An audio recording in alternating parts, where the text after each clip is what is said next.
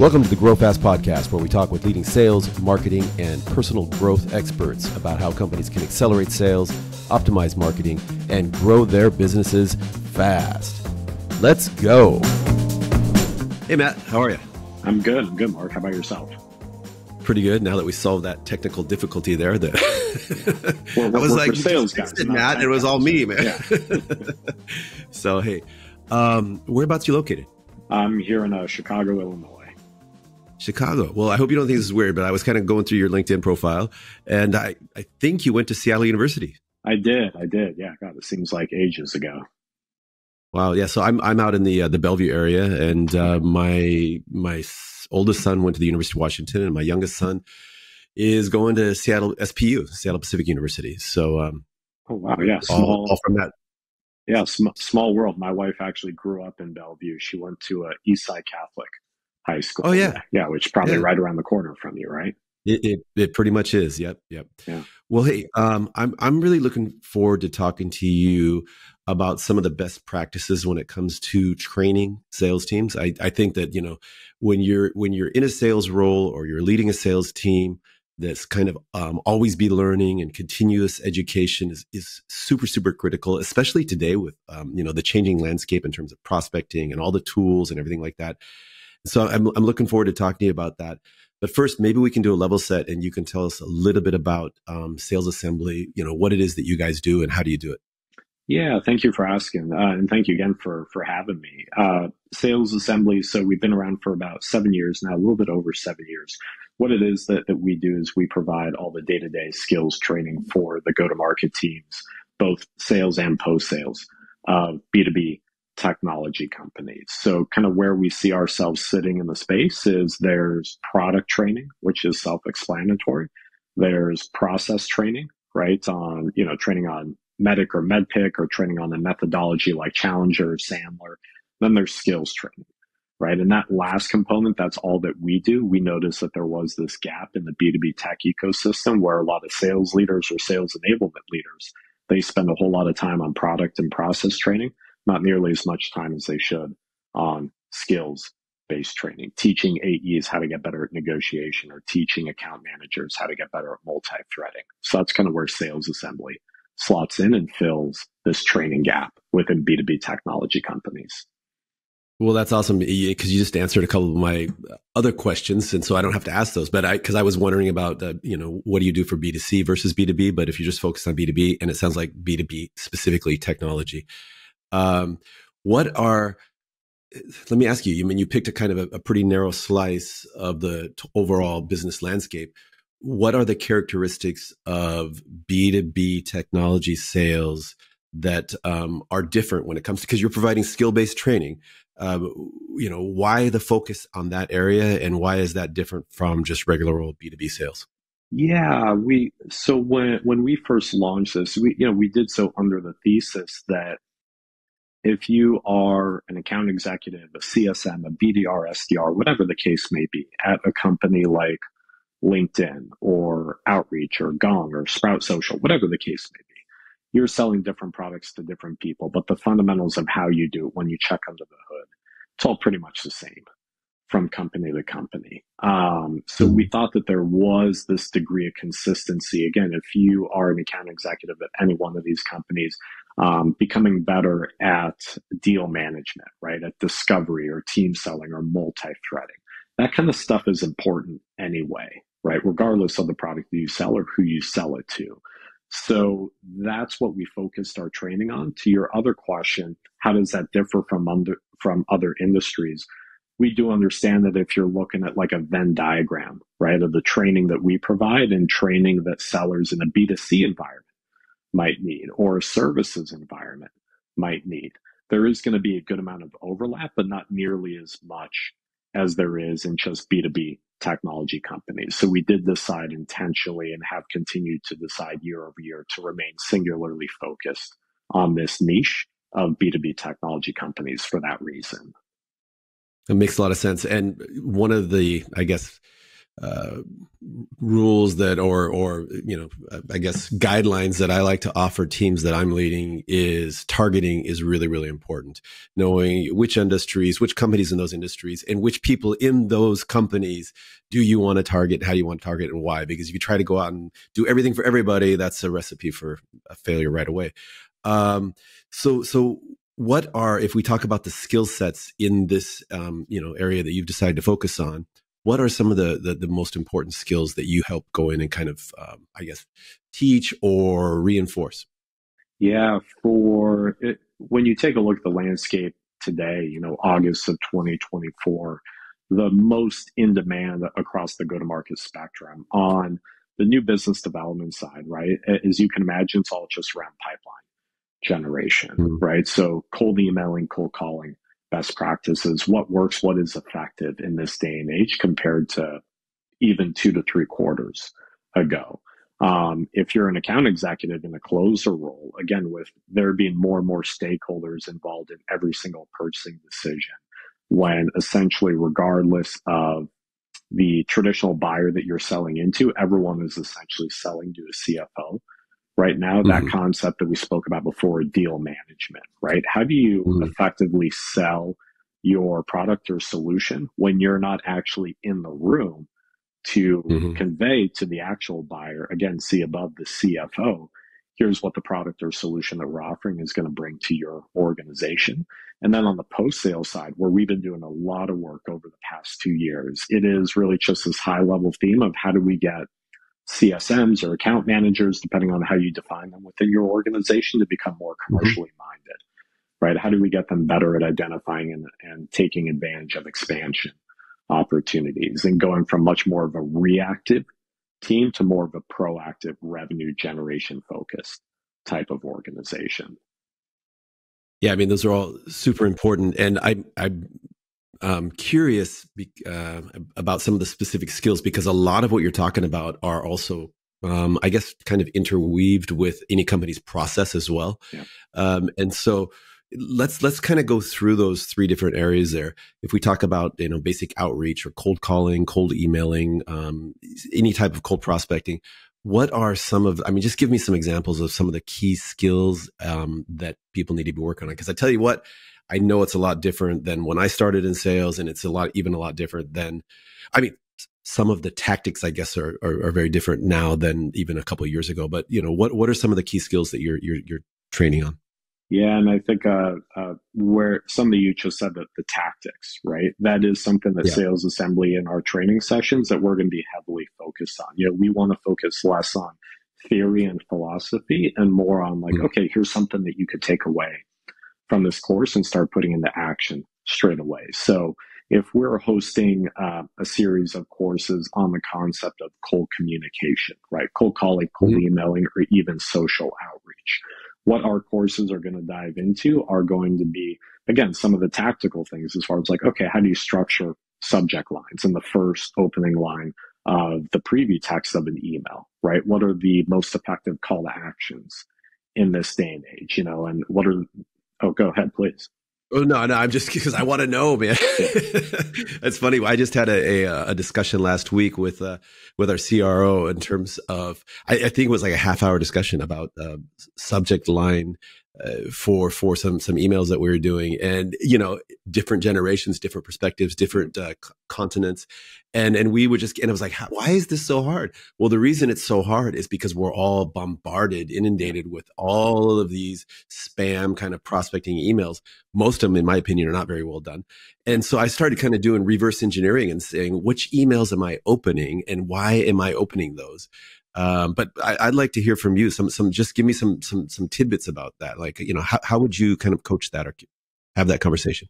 Yeah. So, digging a couple layers deeper, the conversations that we're having a lot of now is like, okay, how do all these weave together? Cold emailing, cold calling, and social selling, right? Mm-hmm. Because the ultimate purpose, to your point a moment ago, is what is going to get you, Mark, to actually open the email in the first Right. place. And so we need to think of it less of from a standpoint of like, okay, what is the best subject line that's going to get you to open this email, and more of like, okay, do I recognize the person that's sending me the email, and do I see him or her as a helpful advisor? That's what, as an Mm, executive, we're banking that that's what's going to make you more or less inclined to open the email that I send you. So how does that play out from a training and development perspective?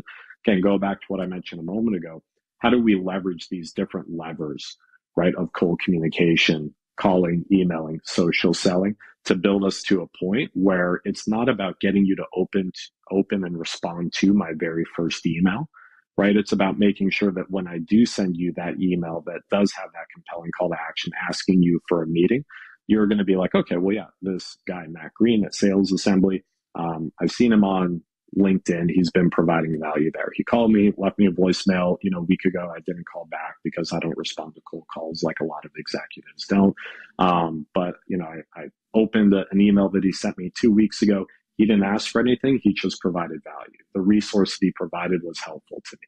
I'm going to open this email because, hey, maybe it's equally as valuable. So part of what, and sorry to go on a long-winded rant, but part no, of no, what, this is awesome.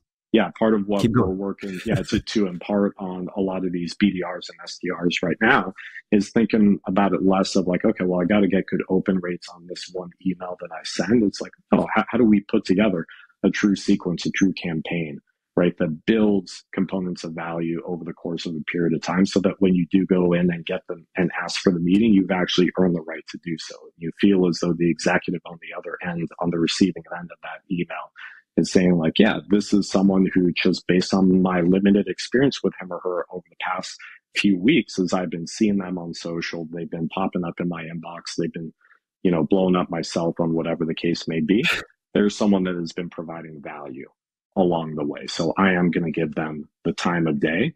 That's just the hurdle that a lot of reps need to get over right now, is how do we convince someone like you to give us the time of day in general? Mm-hmm. No, it makes a lot of sense. And I also believe that, providing value in every interaction you have with a customer prospect is hugely important. And some of that comes down to, I hear that a lot these days, is people need to focus on or spend time on developing their personal brand, because when you reach out as Matt or I reach out as Mark, if they've heard me on a podcast, they've seen my email, something like that, maybe we've met, hopefully, ideally we've met, right? Ideally. But how do you balance, building your personal brand versus building promoting the company? And because sometimes you can get, what's the word, maybe distracted and doing too much of one, and it dilutes your effort on something else. Yeah, no, that's a very fair point. And to be clear, it's less about building. You see a lot of people building a personal brand, I think, just for the sake of building selfishly a personal Mm-hmm. brand. And when I say selfishly, I mean in the sense that it is in no way, shape, or form meant to benefit the company that they're working with, which, to be clear, is fine if they want to do that, right? But that is different than if you are a BDR and SDR, leveraging the concept of social selling by building a personal brand, again, to your point a moment ago, just in the way of providing value, right? So rather, a tactical example, rather than what a lot of reps do is they take the content that is provided by their marketing or their communications team and they just click repost on a platform like LinkedIn. That is different than if I'm trying to sell into you, Mark, I'm looking through your LinkedIn activity. I'm seeing when you're posting about something that has to do with your business, your industry. And rather than just hitting repost on my company's content all the time, I'm dropping into your comments like, hey, Mark, by the way, this post, here's something that we just came up with that we think would be valuable that ties in to the topic of the post that you just made. So it is sort of interacting with you as a human. It just happens to be Mm-hmm. doing so on a social platform. That's what we talk about when we're talking about building an effective brand for the purposes of furthering the business of the company that you happen to be working for at that time. Yeah, makes a lot of sense. Let's go back to the email for a second. Cold emails. Can you give me some examples of how you provide value in those exchanges? Is it just providing information, or what do you do? Yeah, so a clear-cut example, real-world example for this. My friend Todd always highlights this example. An SDR from a company, I forget the industry the company was trying to sell to him a few not that long ago, and he he did research on the company, knew when to schedule the board meetings, and about a month or maybe 3 weeks before their next board meeting was meant to be scheduled, the SDR just popped into his inbox. Hey, by the way, here's a template that other people have found effective for their board meetings. Thought you might find this valuable. Right. That was it. Like no ask, like no, like, hey, let's hop on a call. Let's chat more about this. We'll tell you more about what we do. It's like, hey, Todd, I know that you're going into a board meeting in a couple of weeks. Just in case you need a template, here you go. Right. Wow. And then a few weeks, yeah. And then a few weeks later, I love that example. Yeah. Yeah. But then a few weeks later, he did that again. Right. Like, hey, I saw you're hiring. Right. Like, hey, by the way, here's a market report on salaries and OTEs for AEs right now in Q3 2024. Just thought you might find this valuable. Right. And then you do that 3 or 4 times. Nothing about, hey, can we get a meeting? Or, hey, can I sell you on this? Or, hey, here's a link to how great our platform is, something like that. Just, hey, just being of service. Yep. Yeah. Yeah. Exactly that. And then you do that 3 or 4 times. And then again, going back to what I mentioned a few moments ago, by that time, when I'm popping into your inbox for the 4th or 5th time, when I am truly asking for a meeting, number one, you're going to be much more inclined to open my email in general because I've been providing value along the way. And number two, when you see me ask for a meeting, you're probably going to be much more inclined to actually accept it. I would agree. It would work for me, or work if somebody was prospecting to me and they were sending me all this useful information, because it's amazing how, we all get spam, and 99% of it is spam. It's not anything that's helpful. When you talk about, if we go from SDR, which is kind of more cold outreach, and then you want to go up to like account executive, what are some of the key skills that you focus on? Yeah, some of the key skills that we focus a lot on these days are going to be multi-threading. Multi-threading is big. Multi-threading and empowering your champions to sell without you in the room, right? So there are 2 different things there. Making sure that, number one, to the extent that it's possible, you're getting in touch with all the right stakeholders, but at the same time, preparing those stakeholders to sell without you needing to be there.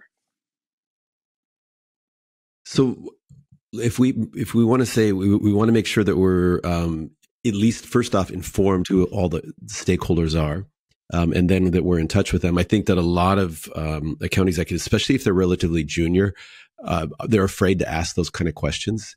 What are some ways that you can kind of uncover who else is involved in the buying decision in a kind of tactful, threatening way? Yeah, they all boil where we've seen success, and where a lot of people that we work with have seen success is really, as you alluded to before, boiling down to just find the tactful way to just ask the question, right? And there are a couple different iterations of this. One that we see people, that has apparently worked really well for people, is ask like, hey, who else should be involved in this conversation? Who else would feel left out of this conversation? Like that. If we're scheduling a second call, who would feel left out if they found out that they weren't invited to that call?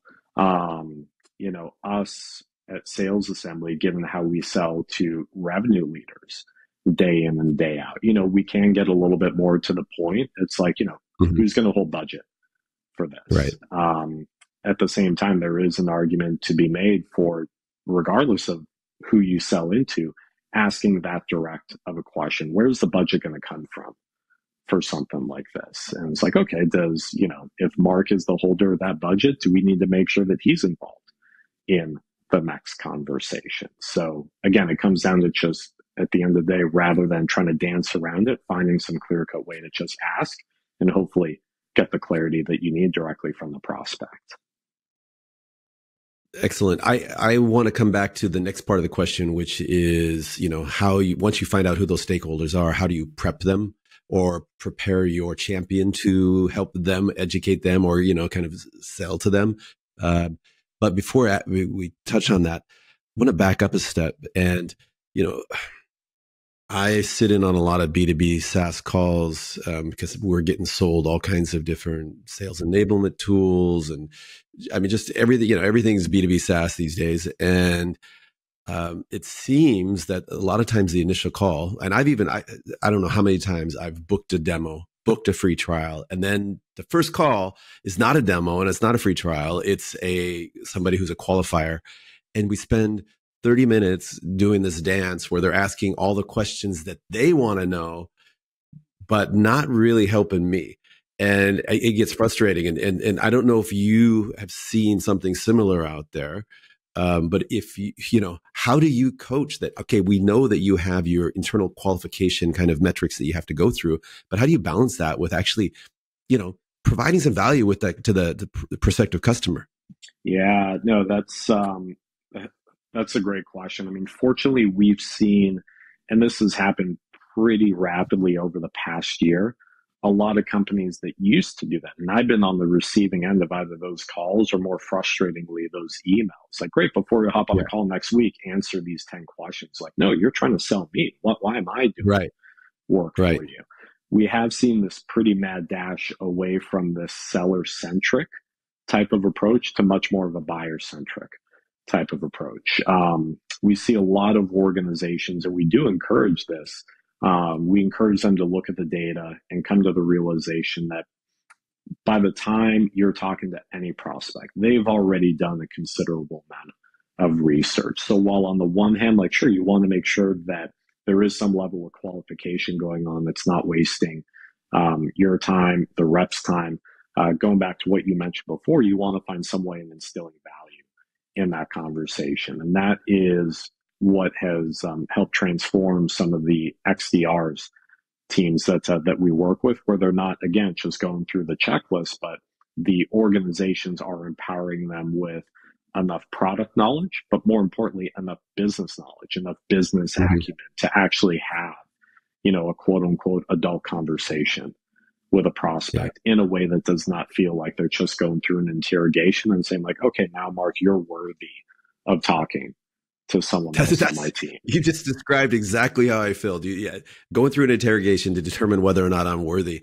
And it's funny because I literally last time, it was Wednesday or Thursday, had a call with a platform. They provide like a market intel kind of prospecting platform. And on their website, it said, sign up here for a free trial.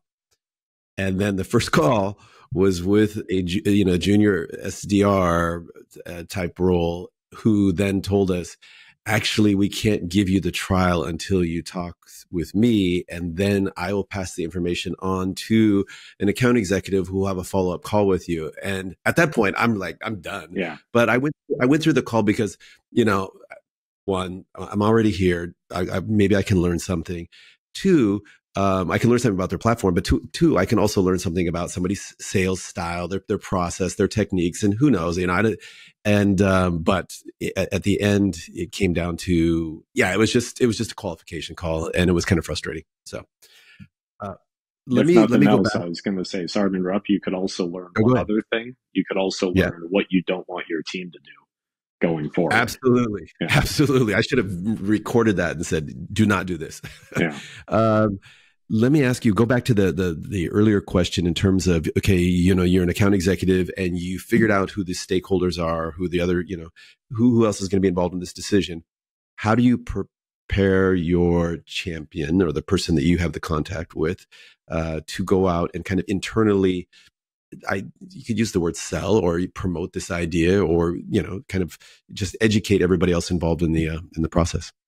Yeah, that's where we, not only as an organization, sales assembly, but we do have a lot of sessions that revolve around this.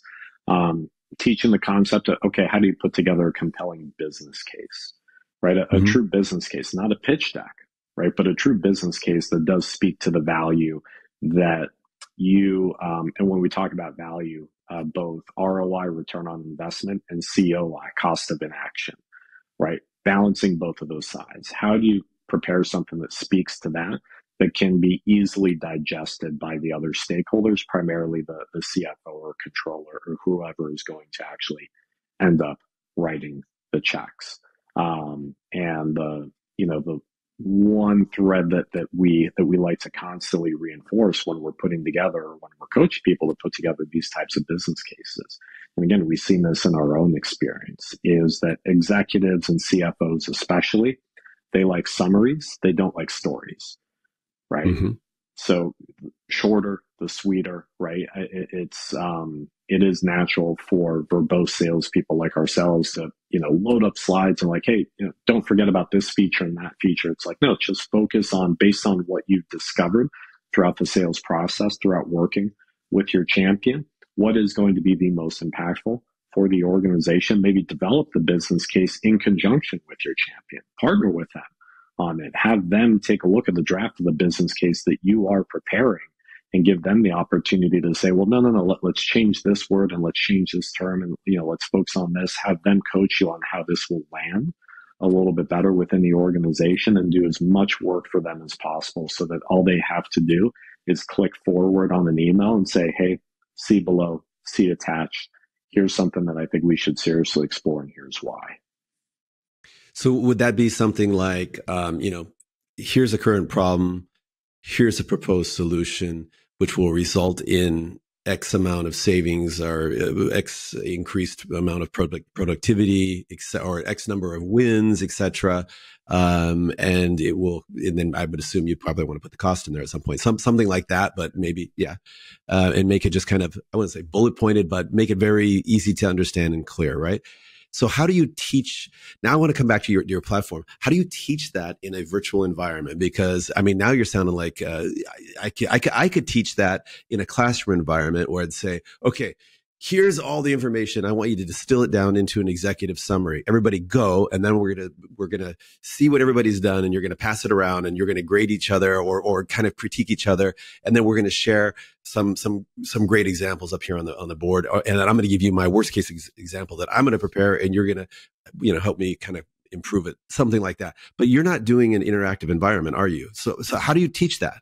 Yeah, so it's a great question. To an extent, we're providing an interactive environment. So for context, the way that we structure our training curriculum is number one, yes, to your point, everything's virtual, but number two, it's all live, right? So okay. yeah, so we are, rather than having a whole lot of pre-recorded on-demand content, which can be valuable, we think that there's a whole lot more value in providing a live collaborative training for two reasons. Mm-hmm. Number one, research shows it tends to lead to much better learning outcomes for the people that are participating. And number two, it creates this really interesting pull effect where when the individual contributors from the companies that we work with start going to our training sessions, they want to continue going to more, because if we're doing a session on negotiation, for example, for account executives, within that session, there may be 100 AEs from the few hundred different companies that we work with, not only learning from the facilitator, but also learning from each other, right? So bringing this back to your point, when you take a look at, number one, the cadence of training programs that we're offering, 5 to 7 programs per week, week in and week out, all throughout the year, it does allow us to invest more time over the course of, rather than just a single session, but a series of multiple sessions on the skill of like deal management, as we talked about before. And within that curriculum on deal management, we will have dedicated 60-minute courses on how to write a compelling business case or a mutual action plan, right? How to multi-thread a little bit more effectively, how to drive urgency throughout the sales cycle in an organic and meaningful way, as opposed to manufacturing fake urgency by saying like, hey, if you buy by the end of this month, we'll give you a discount. Right. That's another one. I mean, you probably can come up with a better way to to summarize my thoughts around that. Like, but it's just, you're trying to manipulate me, man. Would you just stop it? Because these days, it's funny. It seems like these days that at the end of every demo or trial, they always want to come back and say, hey, if you sign by the end of this week, or if I'll check with my boss, but I'm pretty sure if you sign by the end of the month, I can get you this, this, and this. And it's like, I think we're starting the relationship off on the wrong way. I prefer that we just have transparent, open discussion, and don't want to feel like I'm being kind of really shoved into a deal. And what do you advise companies in that scenario? Yeah, well, you used the word a moment ago, transparent. I'm not sure if you're familiar with Todd Capone, or his book, The Transparency Sale, but he has a really great framework, which we do bring him in to teach to the sales assembly ecosystem throughout the year. But it is, again, as you can imagine, it's this whole concept around transparency and communication, especially when it comes to negotiation. So his framework would essentially maintain that you as the seller, you should always keep in mind that there are different levers, right? So for example, if we're getting to the point late in the sales process where it is time to talk about the commercial structure, and you're saying like, hey, well, can I get a discount on this, that, or the other thing? The response is, okay, the price is the price, but if we are going to provide some type of flexibility on the pricing, here's what we're going to need in exchange. Here's what's important to our business, right? One thing Right. that could be important to our business is length of the contract. Right. Sure. So, I mean, if you're willing to go for 2 years as opposed to one, yeah, we could pay you in the form of a discount of 10% off of the contract price if you're willing to commit to longer. Another thing that we're interested in is having more seats as opposed to less. So sure, if you buy more volume, we're going to be able to pay you in the form of a discount of another 10% off the deal. And just going through that checklist like that, and again, Yeah. laying it out clear as day so that you and the buyer could come to the agreement that makes sense for the both of you, is going to be much more effective than trying to manufacture fake urgency by saying like, I don't know if I get this approved, but maybe if you sign by August 30th, Yeah. we could get you 20% off. Yeah, that's I totally agree with you on that, and that's awesome that you're kind of training in that direction. If we go back to the mode or the style of training, you mentioned there could be like 100 different participants in a online training program. It's live, but it is online. How do you provide opportunities for interaction, or is it via chat, or do you do what do you call it, breakout rooms, or how does that work? Yeah, so we do make sure that as a point for all the training programs that there is always going to be some level of interaction, right? Mm-hmm. And we have tested, so we do all the programs via Zoom. We have tested doing small breakout rooms over the past few years. What we found tends to be a little bit more effective and a little bit more seamless is having just interaction throughout the session with a large group, right? So that will come in the form of the facilitator engaging with attendees in a one-on-one fashion while the whole group is listening. They'll Mm-hmm. also come in the form of attendees engaging with other attendees, right? And this is where the collective mind share comes to bring a whole lot of benefit, because going back to your example a few moments ago, if we're talking about templates for a business case, right? We may have a rep in the room share what worked for him or her. Then you may have someone else come up to you and say like, hey, yeah, we've done something that looks sort of like that, but we made this one change and it works so much better for XYZ reasons, right? So in addition to the structured facilitation, you have this really great level of osmosis that comes along just by having all these really great individual contributors in the room who, again, are all doing the exact same job, just at different B2B tech companies. Yeah, it's interesting you say that, because I start almost every training program that I've conducted. I start off by saying, hey, if you expect me or just any other trainer to come in here and tell you how to do your jobs, it's not going to work. What we have to do is we have to harness our collective experiences and know-how, and we have to create a framework that we can share and collaboratively really learn from each other's success stories, challenges that we faced, maybe things that we've done wrong, but we can learn from that and ideate upon all of that. And so it's hugely important, I think, to get that kind of network effect. It sounds like you're doing that very effectively. Let me ask you this, though. I mean, some companies might be reluctant to have their salespeople, what's the word, participating in a training program with the competition, because you mentioned there could be multiple companies. So how do you deal with that scenario? Yeah, that's we get asked that question a lot, as you can imagine.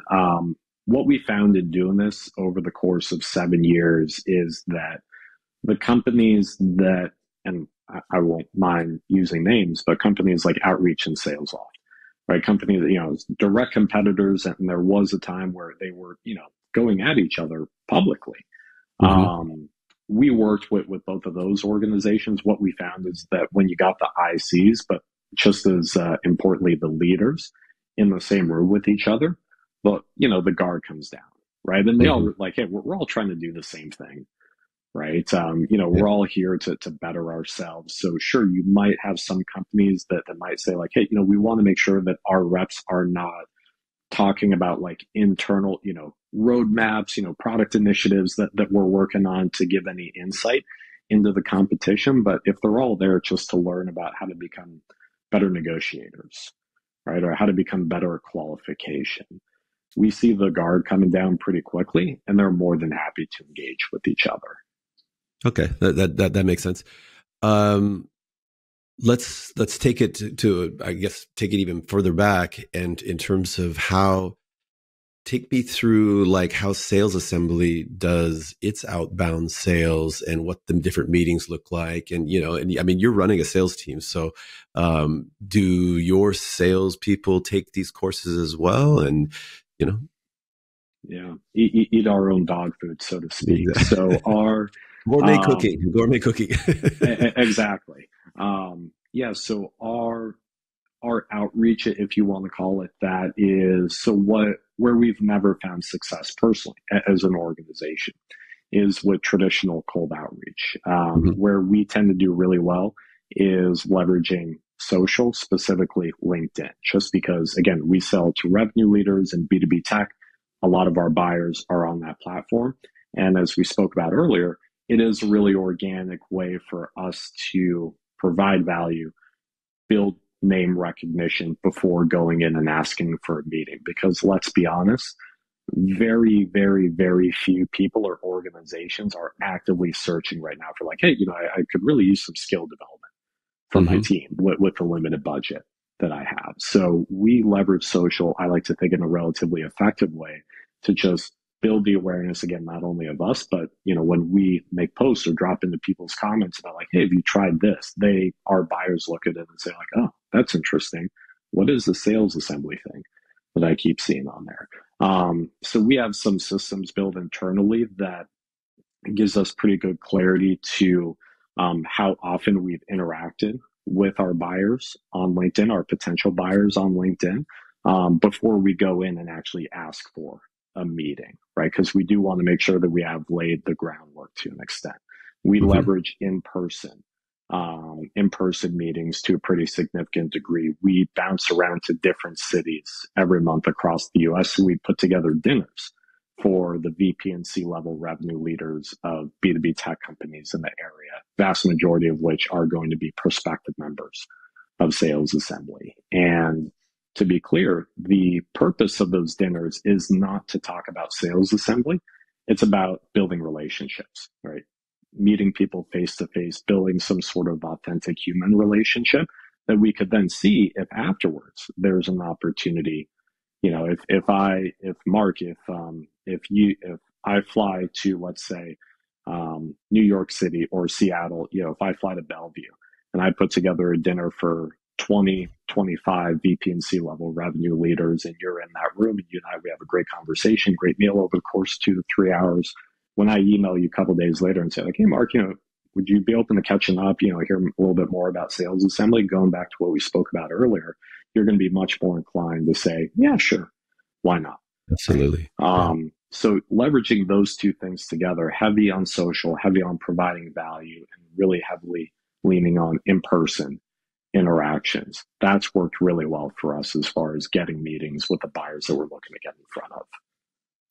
Yeah, it makes sense. And one of the, I guess, the things I like about your platform or the way you deliver it is, uh, if I was a traditional content provider and it was just one way content, so you can go and take this online digital course. People, some people are self motivated and they'll go through it. Some people just realize they've got to check the box and get through the course because there's no real interaction there. So that interaction is important. But it's also important, I would think, for you, the content developer, because one of my questions was going to be, how do you come up with new content ideas? But if you're actually delivering the courses live, your content almost develops itself because 2 years ago you might not have heard about some of these sales enablement tools. They weren't even developed yet, and now everybody's asking about them. Which tools should we use? And you're like, well, maybe we should do a module on the appropriate use of tools, tool selection, and tool usage. I don't know, but you're constantly there. Is that part of your process? It is, yeah. So two things on that. Number one, the vast majority of the facilitators of the programs that we're hosting throughout the year are going to be other operators from across the ecosystem, right? So, for example, later on this month, in a few weeks, we have a session on, again, driving urgency throughout enterprise level deals that's led by the head of enterprise sales at Sprout Social. Right. So Right. she not only is going to be able to bring a perspective of like, hey, I'm going to share with you what's worked for us, but not only is worked historically, is still working today. Right. Because I'm still in the role. Right. So Right. I'm still working on this stuff with my team. To your point, nature of sales has changed, God, I mean, over the past 2 years, just think about how much has changed over the past 3 quarters, right? As far as what works and what doesn't work in B2B sales. So having operators come in to provide that real world, like, hey, here's what's working today, helps us keep our content relevant. But also the second thing that we do is every month we have standing what we call peer group calls. And what a peer group call is it's just a Zoom call. We have 12 different Zoom calls a month, one for the VPs of sales and CROs of all the companies that we work with, one for the enablement leaders, one for the AEs, one for the BDRs, so on and so forth. And these calls that we do every month, they're not training. It's just a forum for all these people that have the exact same job title and responsibilities to get together in a room, raise their Hmm. hand and say, hey, here's what I'm working on. Here's what I'm struggling with. How would you handle this? How would you handle that? And it's give them the opportunity to exchange ideas and best practices. As you can imagine, just overhearing the signals month after month from what hundreds of people are struggling with at the companies that we work with, that also gives us some really great insight into like, hey, we need to probably find a way to solve for this because we hear a lot of AEs, BDRs, and CSMs continuing to struggle with it month in and Yeah, month out. that's awesome. Um, because your focus is in B2B technology, that's your focus market. Um, I'm assuming that you have some markets that are very active versus other markets that are maybe not so active. I mean, I'm on the West Coast, so the Pacific Northwest, there's a big B2B kind of technology startup environment, and a lot of SMBs as well. And then if you go down to Silicon Valley, Los Angeles, what areas are you? Because when you fly out and you do these dinners, what areas are you primarily spending your time in? Mostly spending your time in. Yeah, the cities will be some of the ones that you could probably guess. Here in Chicago, of course, New York, San Francisco, Austin, Denver, and Boston. Hmm. So that's where we'll do a lot of stuff in person. But as far as the teams that we train virtually, all across North America and to an extent Western Europe, right? We have a lot of teams that engage with our trainings that are based in London and the western part of Europe. It's interesting just over the past couple of years, huge disparity between where the company may be based, but where the actual individuals are Hmm. within the companies. Because everyone is so spread out, we've made sure to make our trainings from a timing perspective conducive for both North American and Western European audiences. Makes a lot of sense. Okay, let me ask you just a couple more questions here. In terms of your own personal development and growth, where do you go? What do you do? Are you a reader, a podcast, or seminars? What do you do? Yeah, I'm big reader, I like to think, and by reading I mean audiobooks. Hmm. I'll always have Audible, got the monthly subscription, so I get a new book every month. Um, Big into podcasts as well, and I do have sort of a cheat code because all I'm doing day in and day out is talking with other revenue leaders in B2B tech by function of my job, right? And hosting that monthly peer group that we have for the VPs of sales and CROs where 30, 40, 50 of these people are on talking about what's working and what's not working in their respective worlds. So combining all these three things, provides me, I like to think, a good amount of insight into best practices and trends, so much so that I actually have started making it a point to not consume sales related books or sales related podcasts, because I do need some sense of Balance. variety. Yeah. Yeah, exactly. It's funny too. And I think there's some great sales books out there. But I think at this point in my career, I don't want to sound like I know it all, but I've covered enough of them, and I also look for the variety. I also find that some of the books are kind of formulaic, where they spend so much time talking about, we found this problem and we did this research, and they give you all the background. And if you just cut to like the final 3 chapters, Yeah. you could kind of condense it down. But if we talk about that, if you were going to make a book recommendation, doesn't have to be sales related. It could be just something that helped you, it motivated you. Give me a couple of recommendations. Yeah, 2 recommendations. One of them I alluded to earlier was The Transparency Sale by Todd Capone. Okay. The other one, much newer, is called Selling With by Nate Nasrallah. When you talk about just the entire conversation that we had about 10 minutes ago, selling to champions or selling to buyers when you're not in the room, that book Mm-hmm. should be considered as sort of a Bible for how to Is it? do that, in Wow. my opinion. Oh yeah, it's well written, extremely tactical, all about templates, things that you can put into practice straight away. That's awesome. And what about, how do you stay? Because I'm really getting into the subject of energy these days. Because we all have, everybody says time is your greatest asset. I would argue that your energy is actually pretty important as well, because it's what you can get done in those limited number of hours that we have every day. So what do you do? What energizes you? Ooh, interesting question. So what energizes me is, it sounds a little bit hokey, but I'll run through the list anyway. Outside of what I do, through work, I do tremendously enjoy the conversations, especially one-on-one conversations that I have with revenue leaders throughout the day.